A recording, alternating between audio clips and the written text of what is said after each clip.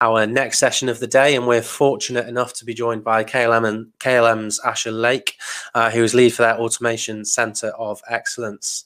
It's Asher's job to ensure optimization of the employee experience within KLM using digital capabilities to do so.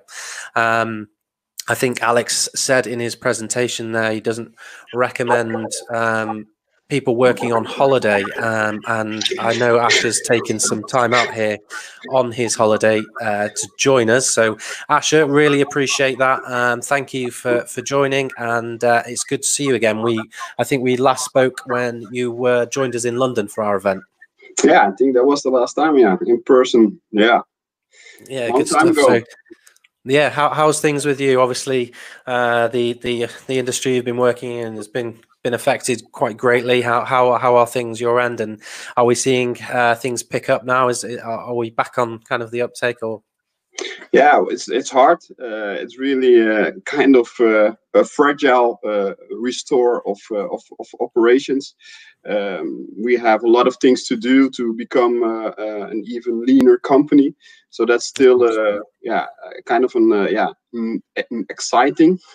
It could be negative, could be positive time, but we're managed, and I must say the spirit is up. The whole blue-hearted vibe is still there, so that's good.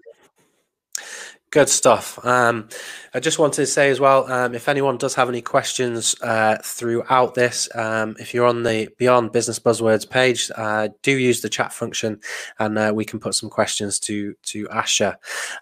So I think we're going to start around, obviously much of the event is around remote work, employee experience and engagement, and innovative new ways of working, adapting. So Asher, just how essential is it for all businesses to be exploring new and innovative ways of working now due to the pandemic?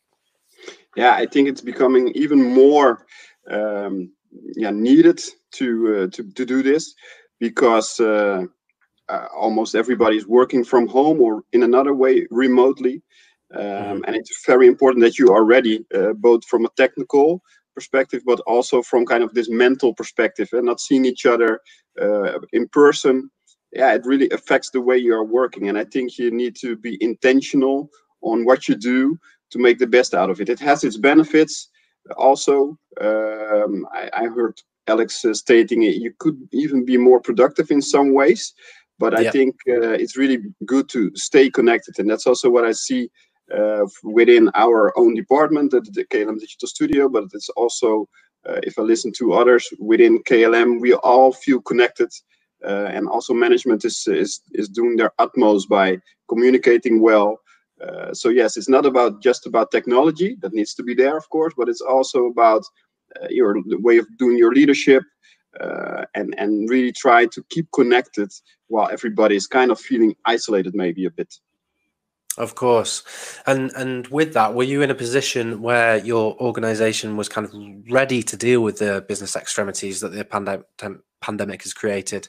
When I say that, it's kind of reference to remote working, communications. You just mentioned about leadership, communications, collaboration, etc. And how much was in place, and how much kind of more infrastructure did you need to kind of throw at it to ensure, the business was still working efficiently? Yeah, I think we were ready.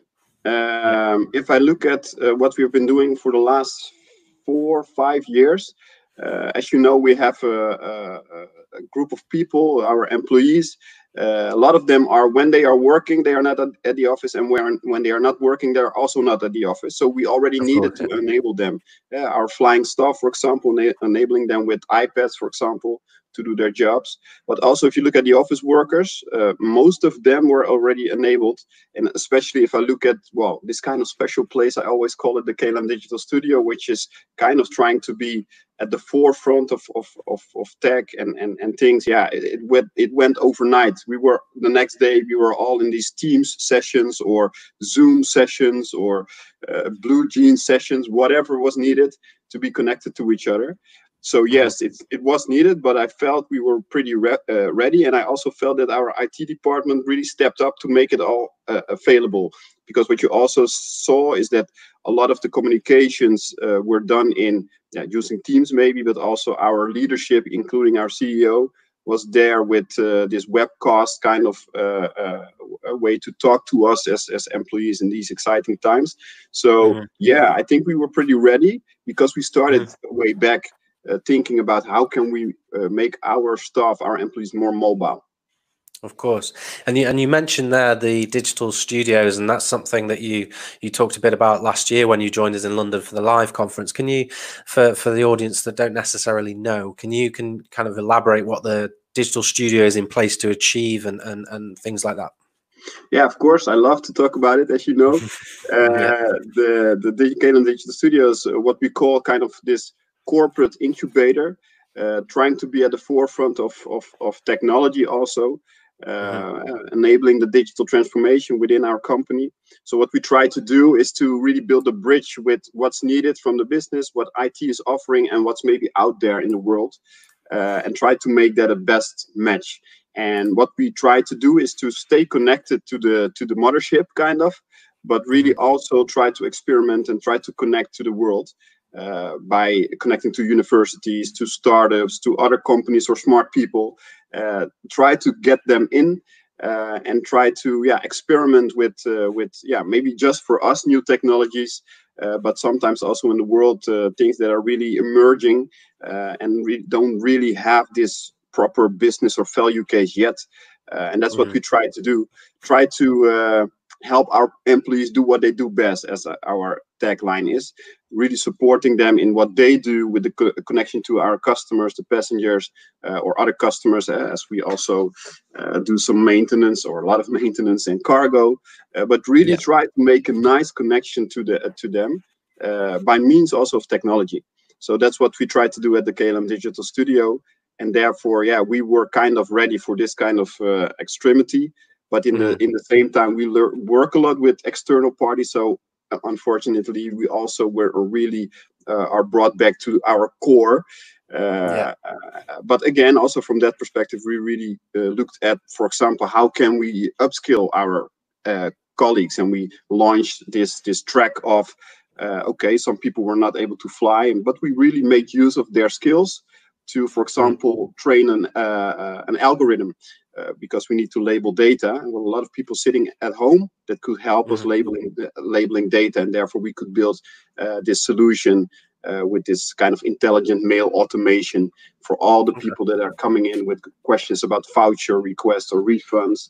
Our customer contact centers were overloaded with questions, so we were able to help them, again, making the best out of what we could do with the people we had at hand. So that was also pretty cool to see.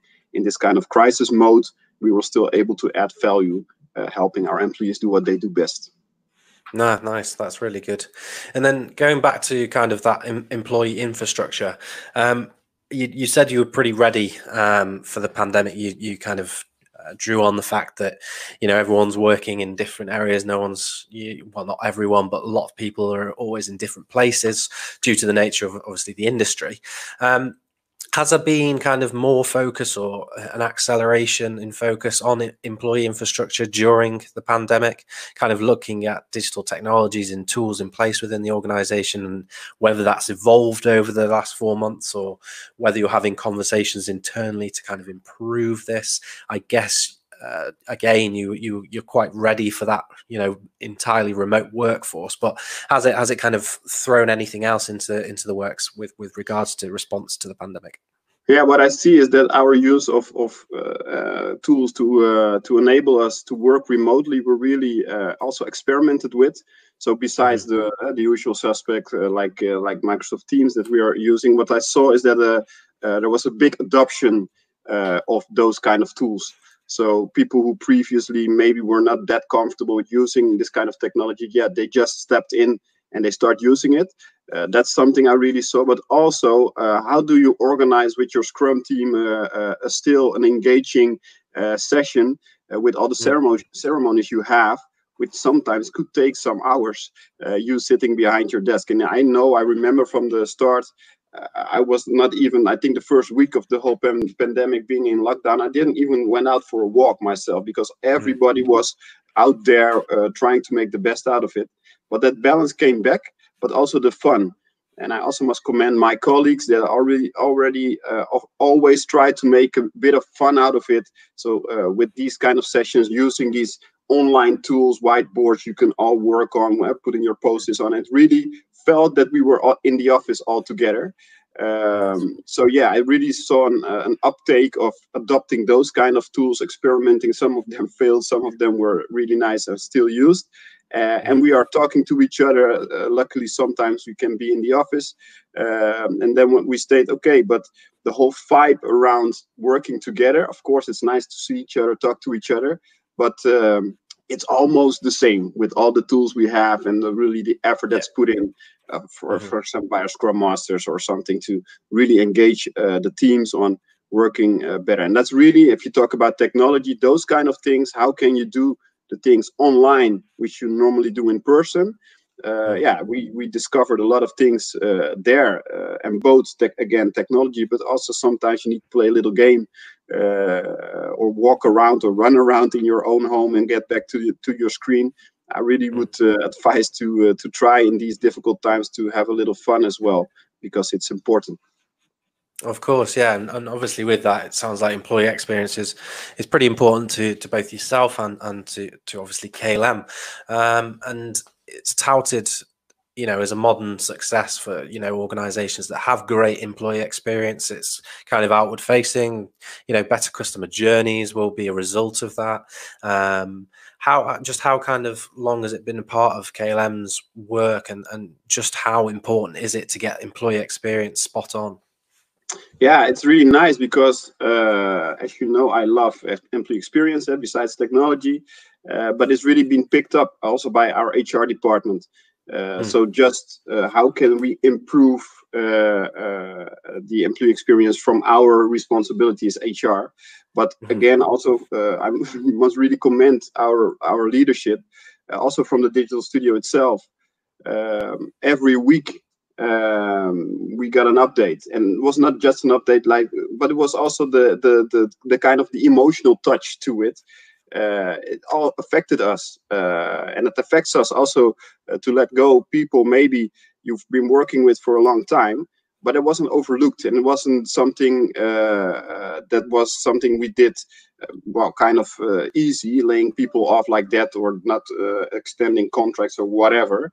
No, it's really taken care of. And also from an employee experience perspective, for example, from the digital studio, we had to let go a lot of people, but we are planning as soon as it's possible to have this farewell event in which we invite all those people back to say goodbye in a proper way, because right now it was all online.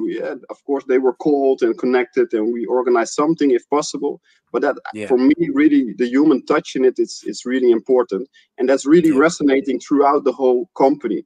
Also, on social media, you see leaders, but also colleagues doing things for the community, and that really talking about employee experience. It's really being proud of the company. I think all KLMers, all KLM employees are proud of the company, but what you see them doing also into society with the time they have at hand, helping maybe nursery homes or whatever, getting food for people who are less fortunate in that sense. It really creates this bond, and it really puts us out there as a company who really is trying to take care of the environment, whilst also there are some why do you get funding by the government and so on. Those kind of conversations are also there. But I must really say the whole experience of being an employee for this company, yeah, there's a lot of things that can make you proud, and that really enables this employee experience.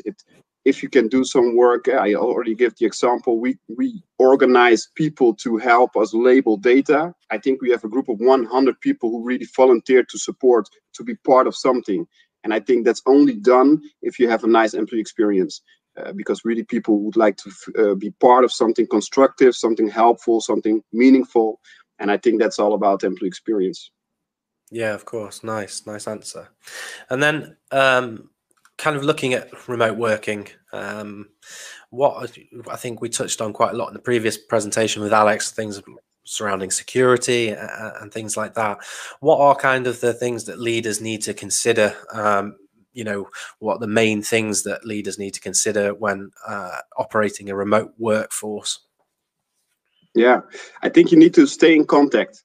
For example, we have a lot of tools that you can access from any device, being online in the cloud for our Office 360 or Microsoft 365 platform, for example.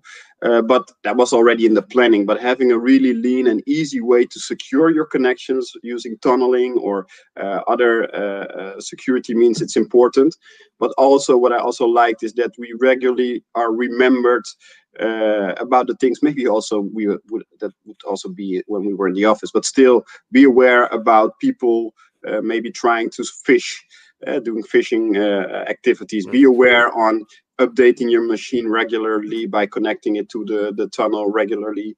So they are really in a nice way and encouraging way helping us to get that done. And you really need to have a strong a back office to do it. So you have to have the facilities, because people are more disconnected from the network, and when they come back onto the network, it all should be there, the security, but it shouldn't hamper your productivity. And I really think our IT department really found a balance by remembering or enforcing, if needed, to be on the right level of security. And I think that's good, because if you don't have your machine, it's breaking down and you're at home and maybe 2-3 hours of drive away from home from work, that's not so convenient for your productivity. So I think you really need to think about, are all our machines also in this way properly secured, but in a way that it doesn't hamper your productivity. And I think that's there. And I already stated we didn't start getting a mobile workforce yesterday. We started that already years ago, and you see it bit by bit. Right now I have a way of getting connected. It's with my own phone and using you call it your fingerprint or your finger sensor or your face. It's really secure, but easy to do, and that's nice. Nice. And just jumping on that point, you've obviously been doing the remote work thing for some time now. Other organizations that are kind of more office bound are just perhaps beginning that journey. I think even before the pandemic, a lot of organizations were moving to more of a remote workplace anyway, in the sense that organizations were downsizing kind of office overheads and things like that. But what would you kind of say to an organization that is embarking on the remote work journey? It's starting out. What kind of were the major lessons learned as KLM have kind of progressed over the last few years? Obviously, it's been a remote workforce for years and years and years, but digital's only been a part of that for in a clever and innovative sense for the last, say, 10 years. What kind of can companies expect to in terms of hitting bumps in the road and the types of challenges other than security as discussed? What can they expect? If that makes sense. Yeah, I would say I can remember that back in the days when we were talking about our digital workforce and how to enable them. I created kind of this study with I think Alex also touched upon it, with these personas. Do we have a remote worker or a knowledge worker or whatever? I think it's good still to have a look at it, to see, okay, what type of workers do we have, because we didn't enable all of them in the same way. So some are perfectly capable to do everything on their phone, maybe. Some of them need an iPad, maybe, or another kind of tablet. Some of them really need a heavy-duty laptop device for the way they are processing data or whatever. Sometimes they just need a virtual machine somewhere in the cloud. So for us, it helped to really segment your workforce, to say, okay, do we have segments? Maybe you don't, but do we have segments? And if we do, what's the best fit in a way that it's kind of course, still from an economical perspective, it's you need to think about the money, because you can diverge a lot, but really what are the main denominators, and enable them. And really, if you do that, don't do it from this ivory tower, but be connected to them. Have a look. What are they doing, and why are they doing it? We talked about a bit. I heard Alex talking about this shadow IT or end user computing. Most of the times, that's a good sign that you need to do something about your IT environment, because people are missing something. So really trying to do something like a study on, okay, which segments do we have, and how to enable them in the best possible way. I would advise that. And then maybe the conclusion is, okay, we can do with 2 sets of technology, and then everybody is good to go. Maybe that's the case if you are just an office-bound worker. I don't know. For us, we had this variety of people on the platform, people in the air, people in the office, people always around the world with crappy internet connections. So you need to think about how can we enable them in the best possible way. That's what I would advise, and then make your pick, and support them in the best possible way. Nice, good answer. And then kind of going back to your work and what you do within the digital studio, I know you're a big fan of emerging technologies, things like chatbots and things like that. What are kind of the most essential emerging technologies right now to help create a great digital workplace, particularly for yourself and KLM, more kind of like the inward facing transformation? Yeah. Then I'm going to talk about my professional hobby, of course, robotic process automation or intelligent process automation, however, hyper automation, whatever it's called. But really have a look at how can we, if we look inwards, like you stated, how can we optimize? Also, we started, or I started together with some other colleagues, what I call the #Wastebusters initiative.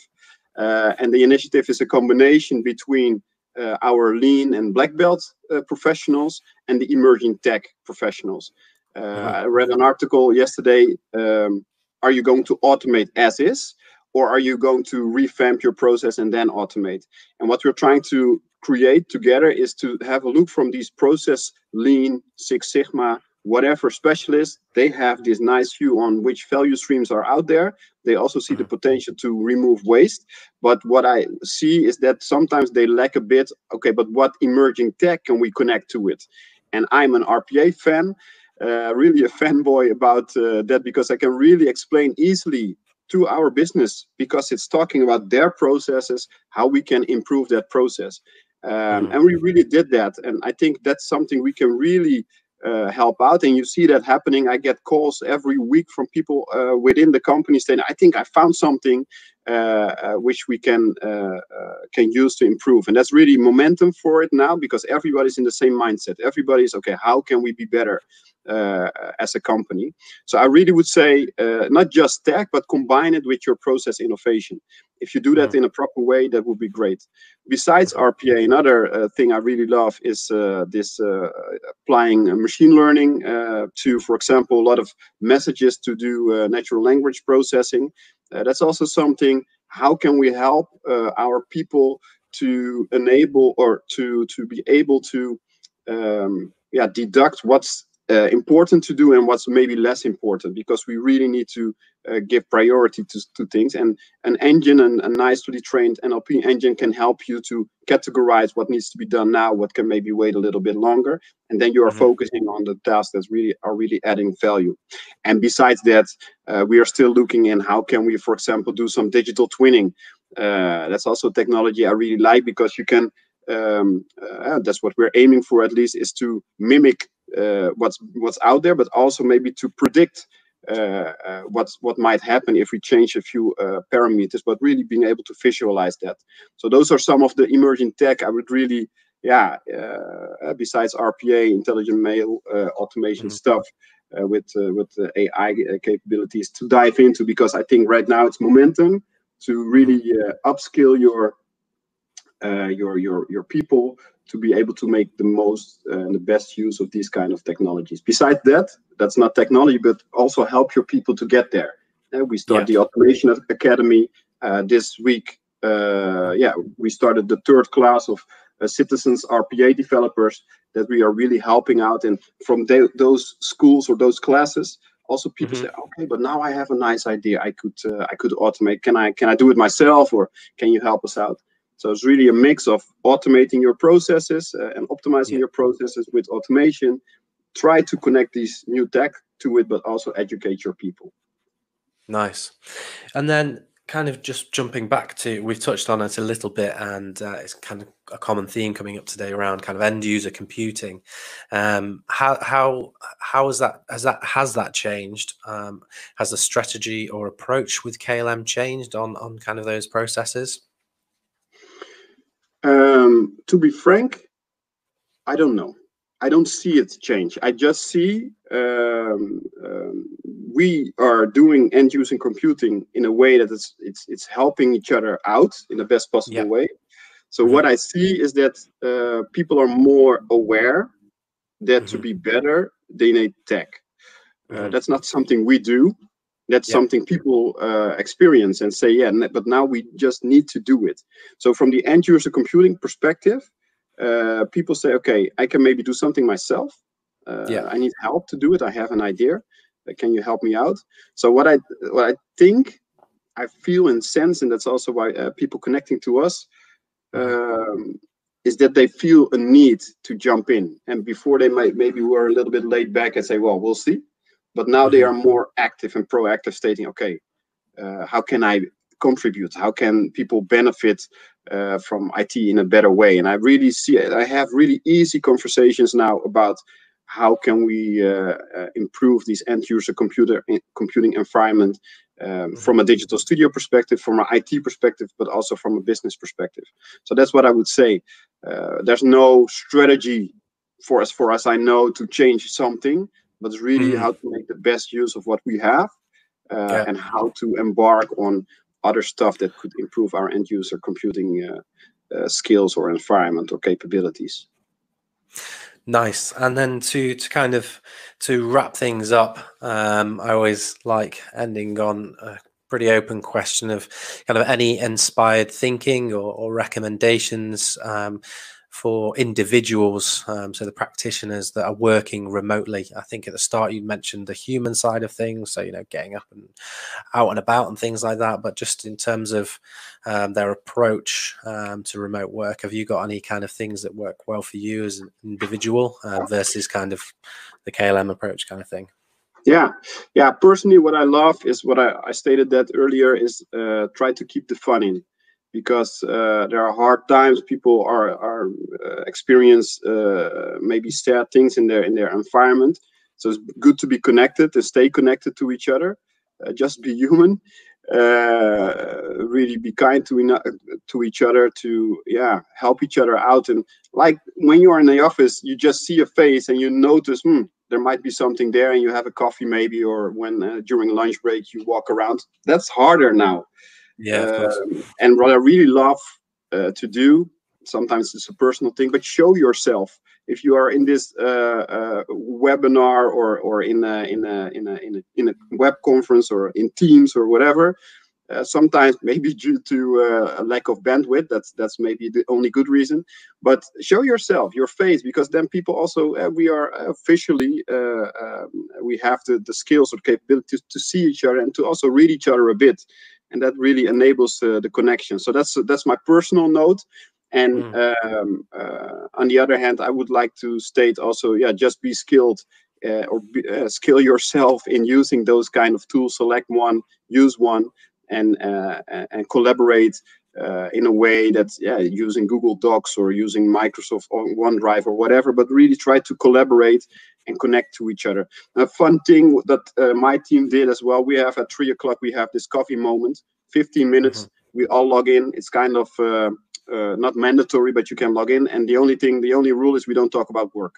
So that's also Nice. a way to check in. Yeah. And it's voluntary, but you can check in. You have a chat.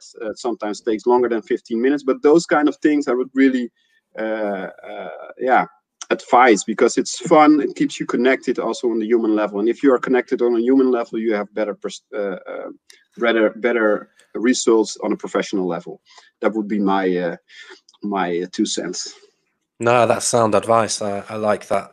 I think it always comes back to that human element, doesn't it? We can talk about technology and infrastructure, and all the time, but at the end of the day, with the mechanical parts of the business, so it's important to focus on that and ensure, happiness levels are optimal. As employee experience isn't all about the digital tools and technology. It's also about how we're feeling using those and how we're kind of working together during this time. So nice advice. And really good answers to all the questions. Again, I think we've covered a lot there, and really do appreciate you joining us, Asher. As mentioned, I know you've taken time out of your holiday, your annual leave to join us this morning, so that's very much appreciated. And it's great not to see you again, but to hear from you again and kind of pick your brain on a few things. It's been highly informative and a great little session there. Thank you for inviting me. Always happy to share. Thanks, and hopefully we'll see you in person in 2021 if things are on the up and we're back, able to operate conferences. We should be over in Amsterdam later next year. Fingers crossed. But yeah, time will tell. But certainly be in touch and hopefully have you on a stage of ours soon.